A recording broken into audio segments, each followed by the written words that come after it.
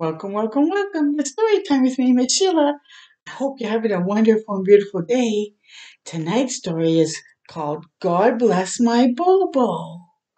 Isn't that nice? That's so sweet. And we all get Bobo, so it's good to see how well we can ask God to help us.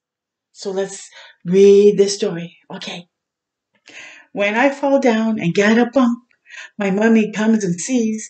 She gives a kiss, and we say this: God bless my Bobo, please. Oh, look at hugs and kisses, and there's a bandage on his leg. See,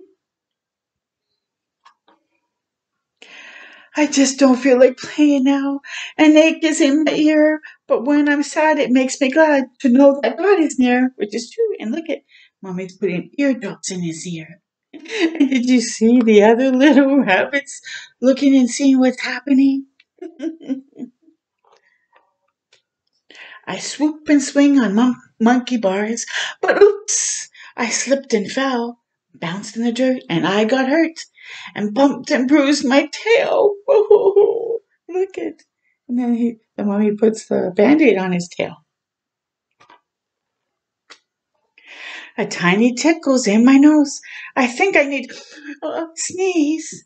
Colds are no fun for anyone. Pass me a tissue, please. You see, the little bird is going to give the elephant a tissue too. You got the wiggles, Daddy says. Try not to squirm or shout. My daddy knew just what to do. He got that splinter out. Yep, because on logs, when they're around logs, you can get splinters, and those are not fun sometimes. My legs got twisted and tangled up. I fell and skinned my knees. God hears my prayer. He heard me say, God bless my Bobo, please. And look at, he's wearing rollerblades. Or inline skates. I got a little belly ache. My tummy's doing tumbles. It does a dip and double flip. It growls and roars and rumbles. Oh, that's not nice.